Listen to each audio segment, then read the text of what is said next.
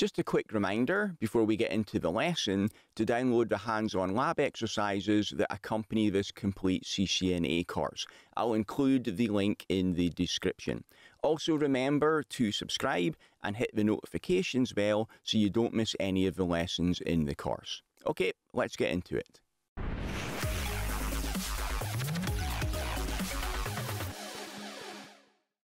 In this lecture, you'll learn about virtualizing network devices.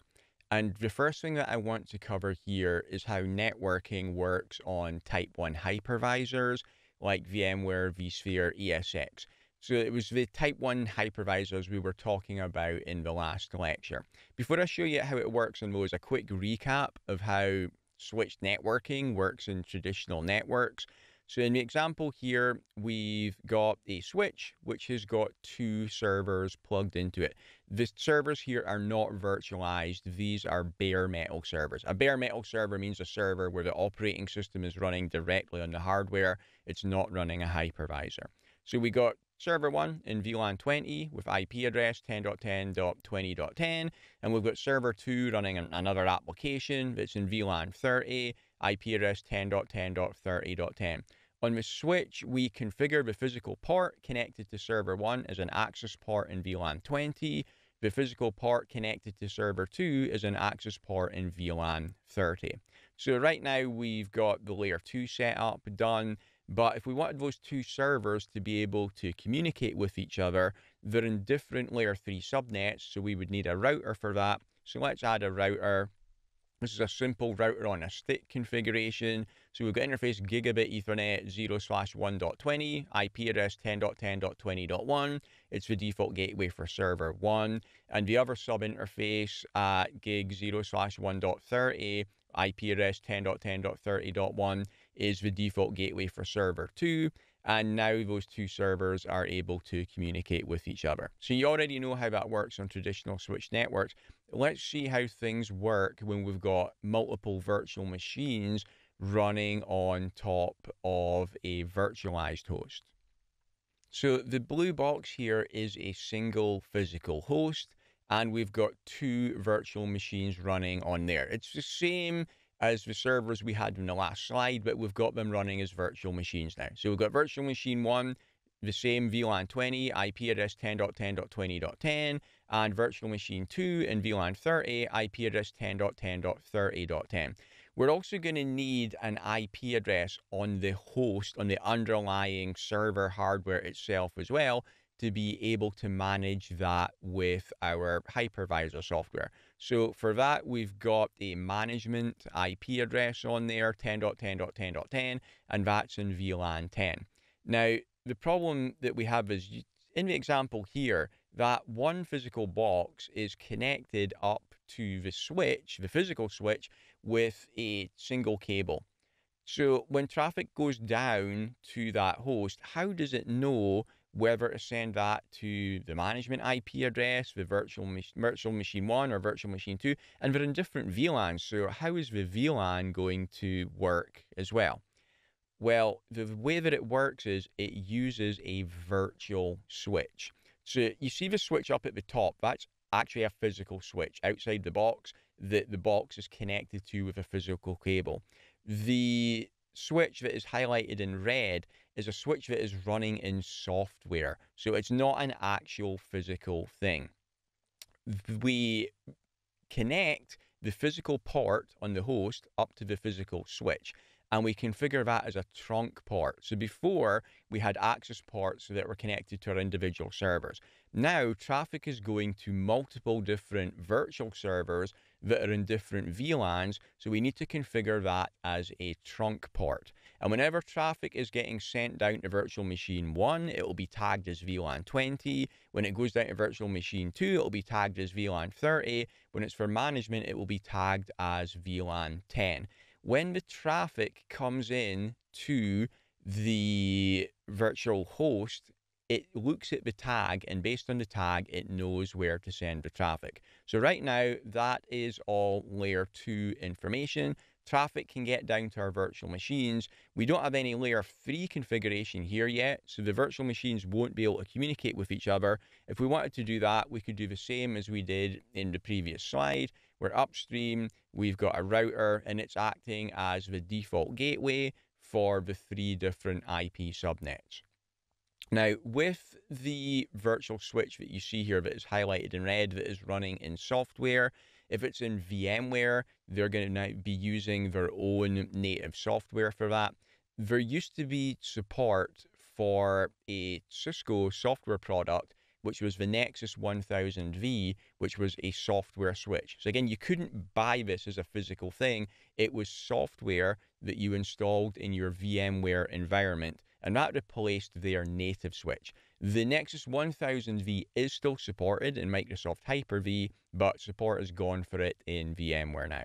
So the example here, you see how it's working for the networking for our Type 1 hypervisor. Next thing that we're going to look at is, if I go back a slide, this is fine if you're running this in your own data center. But let's say that these virtual machines now are being run in a cloud environment, and you want to have your own router to control the routing between them. You don't need to do that, because when you do deploy this in a cloud environment, the routing can be taken care of for you by the cloud service provider. But maybe you don't want that. Maybe you want to implement some advanced routing features and you need to use your own router. Well, they're not going to let you put a physical router in their facility. So what you can do instead is you can use a virtual router. The virtual router runs as a virtual machine itself. So now what we've got with that big blue box that you see here again is one physical box.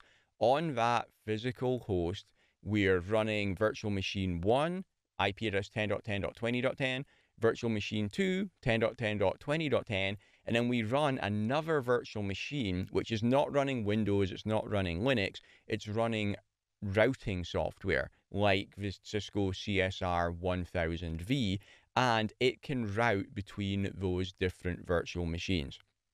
If you're looking at this, by the way, and thinking, well, what about if I've got virtual machines running on another physical host on another box?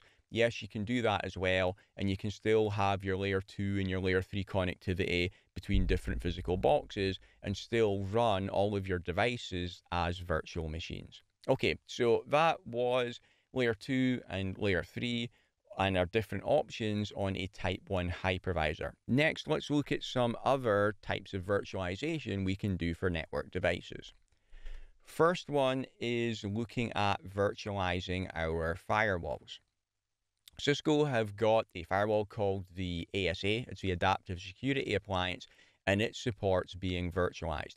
The big blue box that you see here is a single physical box. And to virtualize that, what we can do is we can create separate security contexts. So the admin context has got global administrative configuration. We configure a customer 1 context, which has got customer 1's configuration. And we configure a customer 2 context, which has got customer 2's configuration. Customer 1, their traffic is going through on interfaces gigabit 0/1 and gig 0/2. Customer 2's traffic is going through interfaces gigabit Ethernet 0/3 and 0/4. The different interfaces are dedicated to the different contexts. Now, when you do it like this, those two contexts act and behave as if they're two completely separate physical firewalls. And you could also give the customers access to manage their own devices. Because we've got separate configurations, you could have administrators for customer 1 could SSH into the customer 1 context and configure it. Administrators for customer 2, you could allow them to do their own configuration. They could SSH into the customer 2 context and do their configuration. The two sets of administrators would not even know that another context existed on that same physical box. They appear to be separate physical firewalls, and that's how they act. The benefit that we get from doing this is it can save money because we just buy one firewall rather than buying two physical firewalls. And if you wanted to have redundancy, Well, if you weren't using virtualization, you would need 2 firewalls for customer A and 2 firewalls for customer B. By using virtualization, we can just buy 2 firewalls, and that gives us redundancy for both customer A and customer B as well. Okay, so that was our firewall virtualization. You can do this type of virtualization on routers as well, but only on the really high-end service provider routers. What you'll find support for on your normal enterprise level routers is VRF. VRF stands for Virtual Routing and Forwarding. And you can see here we've got a single physical router, and we can have separate routing tables on there for different customers or different departments. So the example here, we've got customer 1, and whenever routes come in on interface gigabit Ethernet 0/1, we know that they go into the customer 1 routing table. Whenever routes come in on interface gigabit Ethernet 0/3, that goes into the customer 2 routing table.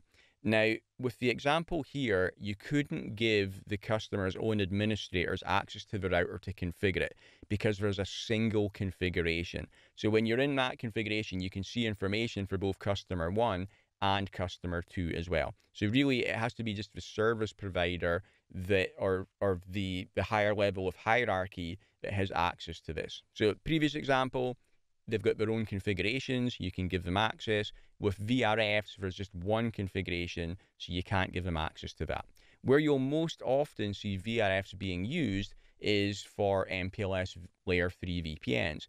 Going back to our MPLS example from the earlier section, we've got the service provider network here. They've got PEs in New York and Boston. We provision layer 3 VPN for customer A, and you see the interfaces that customer A are connected in on, we assign those to VRF customer A.